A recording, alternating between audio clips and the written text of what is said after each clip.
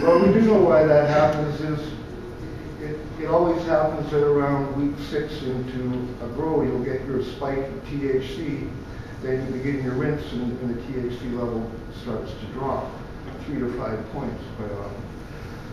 But the point from this slide is that after day 26, all your THC is pretty well produced and will stay the same throughout the rest of the cycle.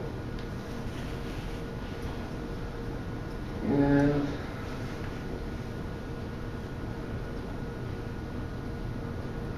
what I like about this marijuana is it's got this herring in it. And it's filter feeding herring. And I mean, that's plankton, right, which is nutrient from the oceans. And then these fish filter feed the plankton, and they take the fish and hydrolyze them with an enzyme and put them into the mix. It's a fish fertilizer. Is that the Manhattan? The Manhattan, that Atlantic herring? Yeah. Yeah. And now I want to rave a little bit about CBD, and I just mentioned cycleweed. Because BC Bud, I've seen 10,000 samples over the years. I've run 10,000 profiles of cannabis. Time and time again, I see that high THC peak and very little CBD. And CBD is so important as a medical cannabinoid. It's antioxidant, anti-inflammatory, anti-cancer, anti-seizure, antipsychotic. This, not to in any way undermine the other ones before that, but antipsychotic is an extremely important property of CBD because it allows people that get paranoid taking cannabis. When they take too much THC, they get paranoid, and then they can't get the pain relief that they need. If there's CBD in the mix, they can take more THC, get better pain relief, and not get the fear and paranoia that is the overdose side effect of THC. So you've already shown that you can increase the THC level. Is there any activity in how to increase the CBD levels? Just going to get to that, sir. Came across some guys called the CBD Project. Let's get back. If you can see that, oh Christ, you can't see it. Okay, it's www.projectcbd.com. /availability. They're talking about strains in California that they and they've analyzed the flower, and they found that they got seeds for a blueberry cross with Roji that's 11% CBD and 10% THC. CBD is higher than the THC. That's a very valuable strain. Very, very valuable. Not because you're going to get really high from it. It's not going to work, but it's going to help with the psychosis. It's going to help with inflammation. It's going to help heal you. The structure of the molecule, like I say, is mostly hydrocarbon, but it has receptor binding properties, but it's also a powerful antioxidant and anti-inflammatory. In terms of being useful for cancer, it may not even work through the receptor. It can pull free radical molecules away from DNA. I don't know how to talk about it enough. Anyway, this group in California also has other ones at 9% THC and 8% CBD. If you can get your hands on these seeds, start growing them here in BC. I'm real tired of the cycleweed, and this is better medicine. I'm not talking recreational here. I'm talking medical cannabis, particularly for people with chronic pain and seizure disorder. Just out of curiosity, what are the availability of seeds for strains like, say, Haley's Comet? Do you have the text? There are no seeds for that strain. This one here. Isn't there some place in California that's protecting that? Odessa or something like that? Yeah. It's got a seed that they're protecting. It's supposed to be higher than CBD and all that stuff. Here. Anything about that? Yeah, but I've heard some things about people trying to patent the strains? No, they ain't patenting the strain, it's a certain seed that they're Certain gonna be seed. selling probably all the Oakland, once, the Prop 19's passed. No, I haven't. I'll have to look in on that for sure. This is the sort of profile that Big business. it excites me. Mm-hmm. That's the THC there. It's around 5% THC.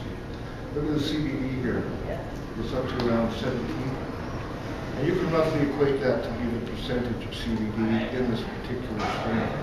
That's friggin' enormous. It's 3 times the THC at least, right? This particular strain has dropped a young girl with daily grand mal seizures, 6 to 10 a day, down to 1 or 2 seizures when she has her period a month. Dramatic reduction in epileptic seizures using this strain. We've seesawed the seizures with the THC and the CBD. The more THC, the more she seizes, the more CBD, the less she will seize. This is the cure for epilepsy, and this is a really strange form of epilepsy called LGS, Leonard Gestalt syndrome, something like that. Sort of pronunciation. But this is a sort of strain. I got a shirt on here, I'll show you.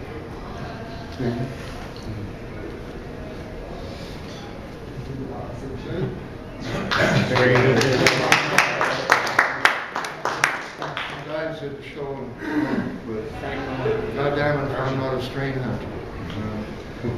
Because it's where the medicine is, and it's the profiles that tell us it's there, and it's about medicine. But I call it the rubber bubble. There's a guy inside that bubble there. I got another one rubber bubble here too. This kid is drooling. You can't see it very well. That's because the other side of the bubble is where legality is, and it remains illegal. And I'd say that that's drool on the kid's shirt. And it will be that way until it is legalized. The voting in California in November could be a big step forward. But at this time, it's a lot of banging around in a rubber bubble. There's no funding out there for it.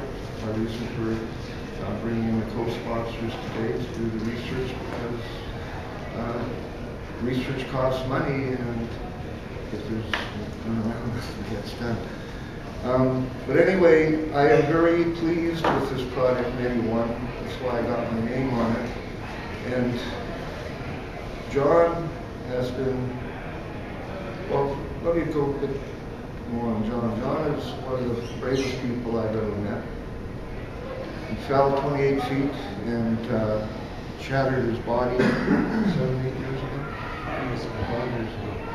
When I met him, he was full of opiates, humped over, and not a happy person.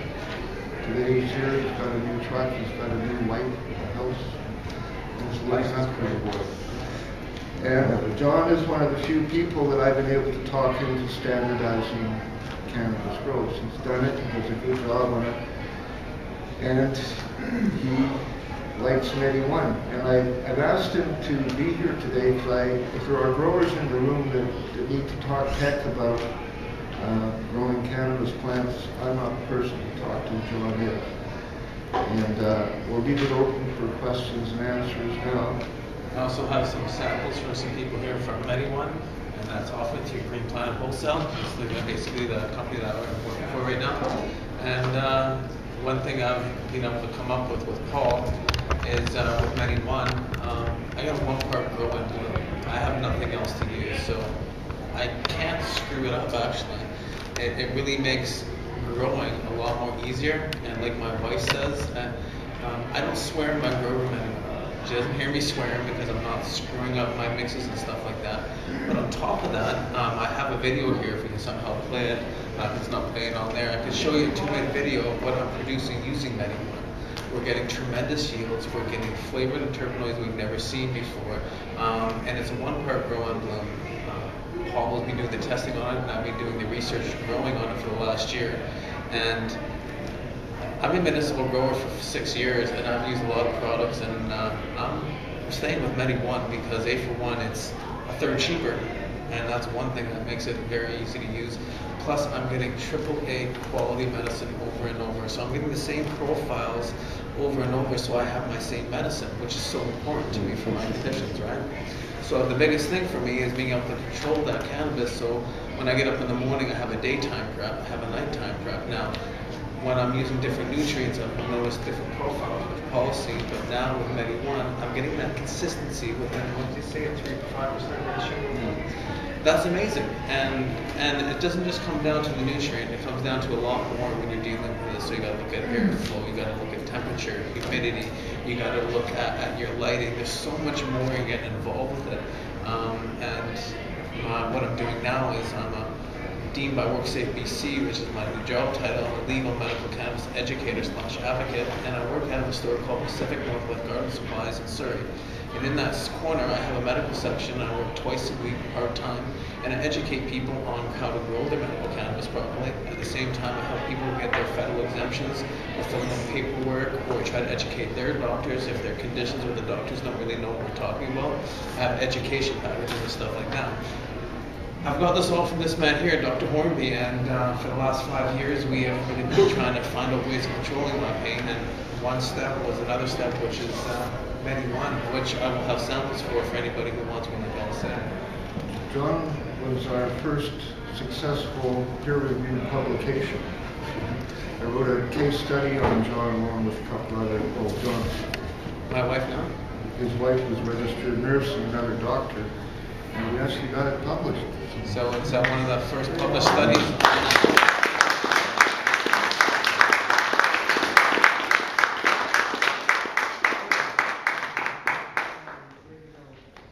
and it just doesn't come down to cannabis at that point too. It comes down to amino acids, natural supplements too, which we've come to realize that natural GABAs and tyrosines and I take one called PS100, which is phosphatidylserine. There's different reasons why I'm able to control my pain today. Pharmaceutical free, I take no drugs, and I did my last arm surgery and my back surgery taking only natural cannabis from Paul and amino acids. So, things are coming far these days with natural cannabis, guys. There go Ted's got some bottles We out got here. some free samples for people here who are growing. And one thing I want to take big attention to with the free samples is Medi One is pH low, so you need a pH up with it. One thing I came to realize is 5 mils of Medi One to half a mil of pH up per liter works very well for my pH level. I'm up to 6.4. So make sure you pH your nutrients, and that's one thing is you do need a pH up with it, but that's all you need is just a little bit of pH up. And there is a little bit of information here for people who do get a sample bottle to grab that. And if there's any questions, please feel free to email me or to call me for any questions. I'll leave some business cards here at the front here. And I also have some catalogs here if anybody wants anything and stuff like that. Yeah, this is the. Ted will also be having some sample bottles at his, Yeah, you might be able to get one. at his store. Okay. And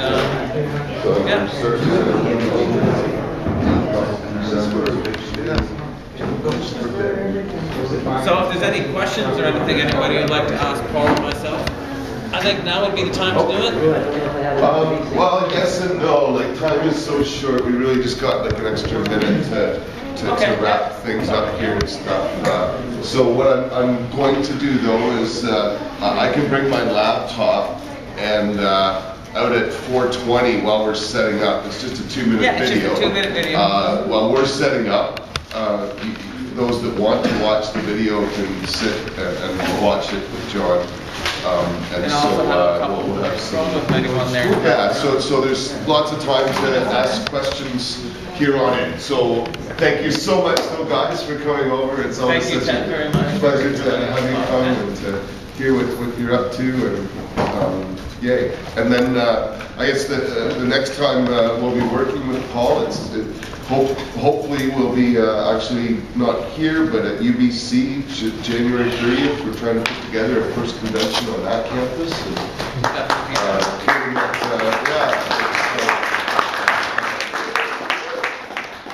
Really looking forward to working with Paul over on the mainland and still dragging him over here once a year somehow.